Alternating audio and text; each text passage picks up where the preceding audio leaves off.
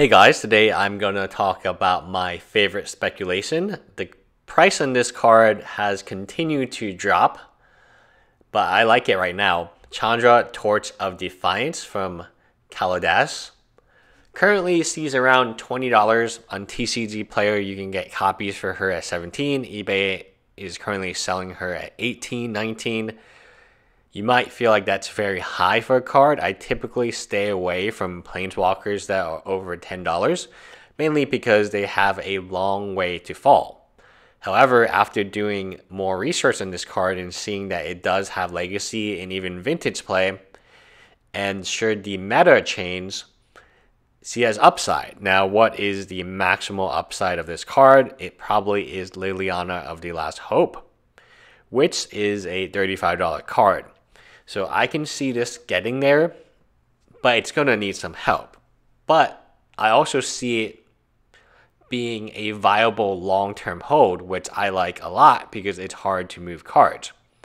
So therefore, there's many things I like about it. The number one reason I would say it's interesting to me today when it wasn't interesting yesterday, I was looking at Nicol Bolas and going over the ways that you can play him early. Now, Aetherwork Marvel is obviously the way to do it. But outside that, in his colors, which is blue, black, and red, what can really help him get there? And the answer is Chandra. Chandra, on turn 5, if you drop your land and she's still alive and she has 4 loyalty and then even pseudo removal, you can drop your Nicol Bolas on turn 5, which I feel like will win the game. And looking at her price graph, a lot of things tell me that she is a very good speculation, such as the number of decks she is being played in. She's played pretty much in every vehicles deck.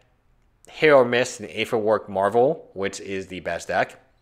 Green Energy, I'm not really sure what that is. Scapeshift, that's meh. And Sun and Moon and Modern, it's pretty good in Sun and Moon. Legacy, Dragon Stompy, this is an interesting one. Vintage, Gus Mentor, and Rogue. Well, I guess that's just a Rogue deck in Standard. Modern, she has Jun as well as Through the Breach.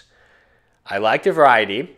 I like the fact that it's in multiple formats, including Eternal formats. And I like the fact that it's multiple decks in each of these formats.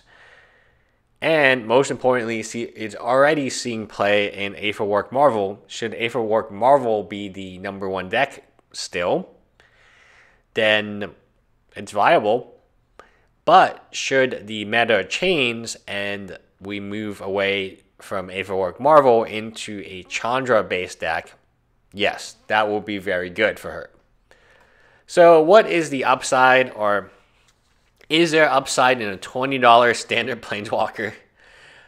It took me a long time to figure out if I should make a video like this because $20 is a very, very high price for a standard card. And typically $20 cards are not going to do well. But there's so many other components, there's so many elements that I look at and I say, okay, her all-time low was $19.40. So she pretty much is bottoming out. She's never hit below 19. Now, when you look at the TCG Player, it's 17. Look at the Card Kingdom, it's 25. You look at the European card market, it's about 18. I guess Amazon does not have one. The all-time high was when she pretty much pre-released, which is the truth for every planeswalker. She pre-released at $58. $58 was the original price on this card if you pre-ordered her, which you should not have done because pros write articles telling you to buy cards because they need to sell cards to make money, to get the commission, to tell you to write for writing articles. But I've always liked her.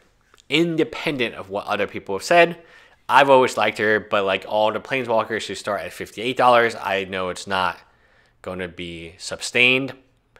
But to see her at 20, I always felt that she would be a good buy at 20, or 15, but she's never really hit 15. So on eBay, you can buy her for 18, buy it now, free shipping.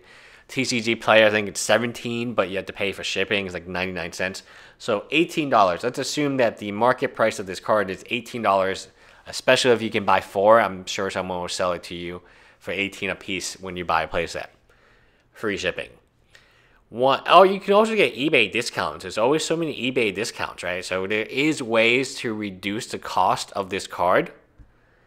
In addition to it already being at the $18, $20 mark, you can probably get it $15 if you use eBay discount. Overall, I love this card. I'm just going to go ahead and say it. I think this card is going to be valuable long term. Everything in my gut tells me like it's good. I've seen a lot of Magic cards come and go. I know a lot about power level.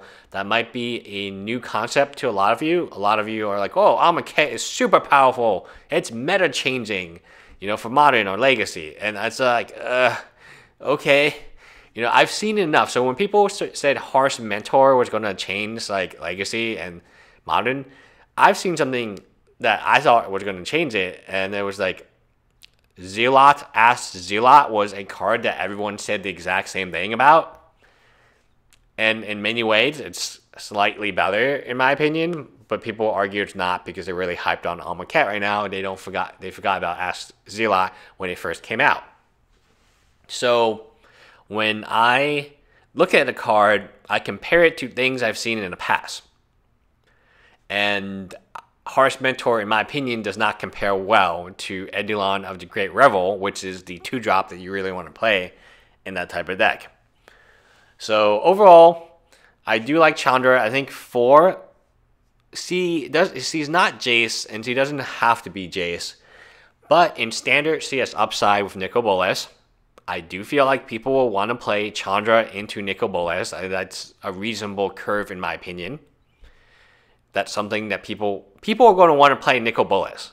Like people want to play Ugin. They pushed it so you could play it. Hopefully they don't ban it like Emrakul, but who knows. Overall, I'm very, very happy with the price drop. I guess price discount. If anything, just having a playset of her is very valuable should you want to play multiple decks in these formats. As you can see, she is extremely popular even in Legacy. She's seeing some play, right? I like it. She's not typical in terms of her power level. When I first saw her, I said, okay, this card is way overhyped. It's never going to get there.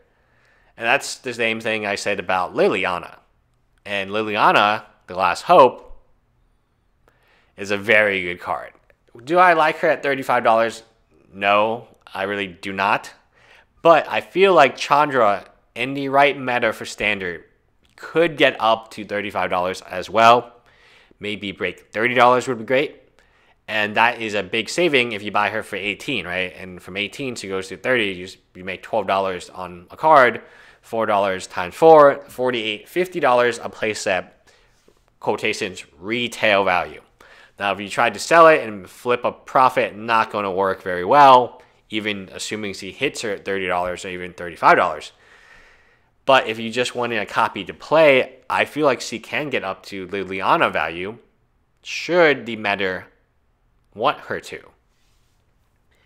And at the end of the day, it's not one of those cards that is completely dead where it rotates out and it doesn't see any play, right? She's already seeing play. The one thing I find surprising is a lot of people don't get it. If the card does not see play in Standard, it likely won't see play in Modern unless there is a combo or an interaction that is not currently in Standard. Standard is all about power level, right? That's why when we had better mana bases, everyone played 5-color good stuff or 4-color good stuff. They just played Jace, Prodigy, and they played all the good cards in every single good color because that's what Standard is about. Now, when your mana base isn't so good, you have to kind of pick and choose what colors you want to be. You can't be 4 colors or 5 colors, good stuff, because you don't have fetch lands anymore, or shock lands, or any really viable lands that will allow you to do that.